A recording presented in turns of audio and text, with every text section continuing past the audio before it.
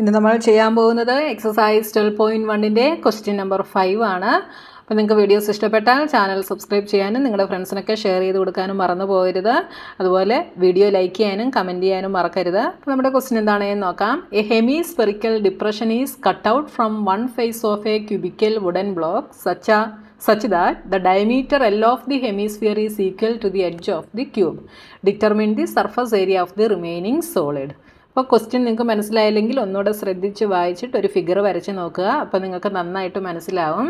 എന്താ പറഞ്ഞിട്ടുള്ളത്? A hemi spherical depression is cut out from one face of A cubical wooden block. ഒരു cubical wooden ബ്ലോക്കിൽ നിന്ന്, അതായത് ക്യൂബിൻ്റെ ഷേപ്പിലുള്ള ഒരു ബ്ലോക്കിൽ നിന്ന് ഹെമി സ്പെറിക്കലിലുള്ള ഒരു ഷേപ്പ് അതെന്ത് ചെയ്തിട്ടുണ്ട്? കട്ട് ചെയ്ത് മാറ്റിയിട്ടുണ്ട്. അതായത് ഇവിടെ ഫിഗർ എടുത്തിട്ടുണ്ട്. ഇതാണ് ക്യൂബിക്കൽ ബ്ലോക്ക്. അതിൻ്റെ ഒരു മുകളിലത്തെ ഒരു ഫേസിൽ നിന്ന് ഈ ഹെമിസ്ഫിയറിൻ്റെ ഷേപ്പിലുള്ള ഒരു പോർഷൻ എന്ത് ചെയ്തെടുത്തിട്ടുണ്ട്? കട്ട് ചെയ്ത് മാറ്റിയിട്ടുണ്ട്. അപ്പം അവിടുന്ന് താഴോട്ട് എന്താണ്? ഒരു ബൗളിൻ്റെ ഷേപ്പിൽ ഒരു കുഴിയാണ് വന്നിട്ടുള്ളത്. ഒരു ഫേസിൽ കുഴിയാണ് വന്നിട്ടുള്ളത് അല്ലേ? പിന്നെന്താ പറഞ്ഞിട്ടുള്ളത്? Diameter L of the hemisphere is equal to the edge of the cube. അപ്പോൾ ഈ ഹെമിസ്ഫിയറിൻ്റെ ഡയമീറ്റർ എന്ന് പറയുന്നത്, അതായത് ഈ ഡയമീറ്റർ എന്ന് പറയുന്നത് ഈ ക്യൂബിൻ്റെ എഡ്ജിന് ഈക്വലാണ്. എന്ന് വെച്ചാൽ അതിൻ്റെ അർത്ഥം എന്താണ്? ഇതിൻ്റെ ഡയമീറ്ററും ഈ ക്യൂബിൻ്റെ സൈഡിൻ്റെ ലെങ്തും എന്താണ്? ഈക്വലാണ്. ഹെമിസ്ഫിയറിൻ്റെ ഡയമീറ്റർ എല്ലാണ് എന്ന് തന്നിട്ടുണ്ട്. അപ്പം ഈ ക്യൂബിൻ്റെ സൈഡും എന്ത് തന്നെയാണ്? എഡ്ജുകളും എൽ ലെങ്തിലുള്ളത് തന്നെയാണ്. Determine the surface area of the remaining solid. അപ്പോൾ ഈ സോളിഡിൻ്റെ ബാക്കിയുള്ള, അതായത് കട്ട് ചെയ്ത് ഇത്രയും പോർഷൻ മാറ്റിക്കഴിഞ്ഞ് ബാക്കിയുള്ളതിൻ്റെ സർഫസ് ഏരിയ നമ്മൾ കണ്ടുപിടിക്കണം. അപ്പോൾ ഇതേപോലെയുള്ള ഒരു ക്വസ്റ്റ്യനാണ് നമ്മൾ 4th ക്വസ്റ്റ്യൻ ചെയ്തത്. പക്ഷേ അതിൽ കട്ട് ചെയ്ത് മാറ്റുമല്ലായിരുന്നു. ഒരു ഫേസിൽ ഒരു ഹെമിസ്ഫിയർ മുകളിൽ ഇങ്ങനെ വെക്കുമായിരുന്നു. അപ്പോൾ എന്തായിരുന്നു? ഈ സർക്കിൾ പോർഷൻ നമ്മൾ സബ്ട്രാക്റ്റ് ചെയ്തു അല്ലേ? അതേപോലെ തന്നെയാണ് ഇവിടെയും ചെയ്യുന്നത്. ഇവിടെ നിന്ന് ഒരു ഫേസിൽ നിന്ന് ഹെമിസ്ഫിയറിൻ്റെ ഷേപ്പിലുള്ള ഒരു പോർഷൻ നമ്മൾ കട്ട് ചെയ്ത് മാറ്റി. അപ്പോൾ ഈ ക്യൂബിക്കൽ ബ്ലോക്കിനകത്ത് എന്ത് വന്നു? ഒരു ബൗളിൻ്റെ ഷേപ്പിലൊരു കുഴി വന്നു. അപ്പോൾ നമ്മൾ ഇതിൻ്റെ ടോട്ടൽ സർഫസ് ഏരിയ കണ്ടുപിടിക്കുമ്പോൾ നമ്മൾ ഈ സ്ക്വയറിൻ്റെ ടോട്ടൽ സർഫസ് ഏരിയയിൽ നിന്ന് ഇതിൻ്റെ ഈ ക്യൂബിൽ നിന്ന് എന്ത് മാറിയിട്ടുണ്ട്? ഒരു സർക്കിൾ പോർഷൻ കട്ട് ചെയ്ത് മാറിയിട്ടുണ്ട് അല്ലേ? അതാണ് ഇതിൻ്റെ ടോപ്പ് വ്യൂ ആണ് ഇവിടെ തന്നിട്ടുള്ളത്. മുകളിലത്തെ ഈ സ്ക്വയർ ഷേപ്പിൽ നിന്ന് ഈ സർക്കിളിൻ്റെ ഷേപ്പിലുള്ളൊരു പോർഷൻ കട്ട് ചെയ്ത് പോയിട്ടുണ്ട്. അപ്പം നമ്മൾ ഇതിൽ നിന്ന് എന്ത് സബ്ട്രാക്റ്റ് ചെയ്യണം? സർക്കിളിൻ്റെ ഏരിയ സബ്ട്രാക്റ്റ് ചെയ്യണം. എന്നാലേ നമുക്ക് ഈ കട്ട് ചെയ്ത് മാറ്റിക്കഴിഞ്ഞുള്ള ഈ ക്യൂബിക്കൽ ബോക്സിൻ്റെ സർഫസ് ഏരിയ നമുക്ക് കിട്ടത്തുള്ളൂ. മനസ്സിലായോ നിങ്ങൾക്ക്? ഈ ക്യൂബിക്കൽ ബ്ലോക്കിൽ നിന്ന് നമ്മൾ ഹെമിസ്ഫിയറിൻ്റെ സൈസിലുള്ള ഒരു ഷേപ്പ് കട്ട് ചെയ്ത് മാറ്റി. അപ്പം ടോപ്പിൽ ഏത് ഷേപ്പാണ് വരുന്നത്? സർക്കിൾ ഷേപ്പാണ് വരുന്നത് അല്ലേ? ഈ ക്യൂബിക്കൽ ബ്ലോക്കിൻ്റെ ടോപ്പ് ഭാഗത്തെ സർക്കിൾ ഷേപ്പാണ് വരുന്നത്. അപ്പോൾ കട്ട് ചെയ്ത് മാറ്റിക്കഴിഞ്ഞുള്ള ഈ ക്യൂബിക്കൽ ബ്ലോക്കിൻ്റെ സർഫസ് ഏരിയ കിട്ടണമെങ്കിൽ ഈ സർക്കിളിൻ്റെ ഷേപ്പ് എന്ത് ചെയ്യണം? ഇതിനകത്തൊന്ന് സബ്ട്രാക്റ്റ് ചെയ്യണം. പിന്നെന്താണുള്ളത്? ഇവിടെ ബൗള് പോലൊരു കുഴി ദാ ഇങ്ങനെ ആയിട്ടുണ്ടല്ലേ? അപ്പോൾ എന്ത് വേണം? നമുക്ക് സർക്കിളില്ല, ഒരു കുഴിയാണുള്ളത്. മനസ്സിലായല്ലോ? ടോപ്പ് ഭാഗമില്ല, ഒരു കുഴിയാണുള്ളത്. അപ്പം ഈ ഹെമിസ്ഫിയറിൻ്റെ കേർഡ് സർഫസ് ഏരിയയും കൂടി ഇതിൻ്റെ കൂടെ ആഡ് ചെയ്യണം. മനസ്സിലായല്ലോ? അപ്പോൾ നമുക്ക് ഒന്ന് എടുത്തെഴുതാം. ഹെമിസ്ഫിയറിൻ്റെ ആദ്യം എഴുതാം. അപ്പോൾ ഹെമിസ്ഫിയറിൽ നമുക്ക് ഡയമീറ്റർ തന്നിട്ടുണ്ട്, L എന്നാണ് നമുക്ക് തന്നിട്ടുള്ളത് അല്ലേ? അപ്പോൾ റേഡിയസ് എന്തായിരിക്കും? Radius is L/2.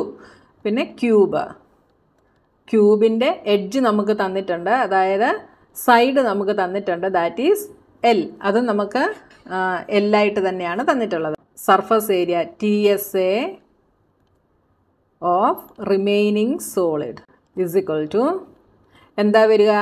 TSA of cube. അതിൽ നിന്ന് എന്ത് സബ്ട്രാക്റ്റ് ചെയ്യണം? Area of circle. പിന്നെന്താ ആഡ് ചെയ്യണം?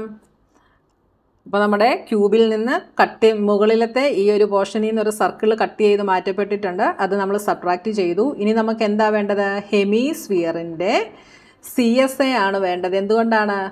TSA വേണ്ട, അതിൻ്റെ സർക്കിൾ ഭാഗം നമുക്കില്ല, ഇവിടെ ഒരു കുഴിയാണ്. അപ്പോൾ ആ മുകളിലുള്ള ഭാഗം മാറ്റിയിട്ട് ബാക്കിയുള്ള ഈ കുഴിയായിട്ടുള്ള ഭാഗം, അതായത് കേർഡ് സർഫസ് ഏരിയ, ഈ അകത്തുള്ള ഈ ഒരു പോർഷൻ മാത്രം മതി. അപ്പോൾ അതെന്താണ്? CSA of hemisphere. നിങ്ങളങ്ങനെ തിങ്ക് ചെയ്ത് എഴുതുക കേട്ടോ. അപ്പോൾ TSA ഓഫ് ക്യൂബ് എന്താ വരിക? 6L² അല്ലേ, അല്ലെങ്കിൽ 6S². സൈഡ് എന്താണോ എടുക്കുന്നത് അത്, minus area of circle is πr² plus ഇനി ഹെമിസ്ഫിയറിൻ്റെ CSA. ഹെമിസ്ഫിയറിൻ്റെ CSA എന്താ? 2πr². ഇതെന്ത് വരും? 6S² minus πr² plus 2πr² അല്ലേ. അപ്പോൾ 2πr² നിന്ന് ഈ πr² സബ്ട്രാക്ട് ചെയ്താൽ എന്ത് വരും? പ്ലസ് πr² വരും. ഇസ് ഇക്വൽ ടു, ഇവിടെ എസ് എന്ന് പറയുന്നത് എന്താണ്? L. അപ്പോൾ 6L² പ്ലസ് പൈ ഈസ് 22/7, അല്ലെങ്കിൽ പൈ നമ്മൾ പൈ ആയിട്ട് തന്നെ നമുക്കിങ്ങ് എഴുതാം കേട്ടോ. 22/7 എന്നാക്കണ്ട. പൈ എന്താണെന്ന് വെച്ചാൽ നമുക്ക് ഒന്നിൻ്റെ വാല്യൂസ് തന്നിട്ടില്ല, വേരിയബിൾ തന്നെയാണുള്ളത്. അപ്പോൾ പൈയും നമ്മൾ വേരിയബിളായിട്ട് തന്നെ അങ്ങ് എഴുതുക കേട്ടോ. ഇനി ആർ എന്താണ്?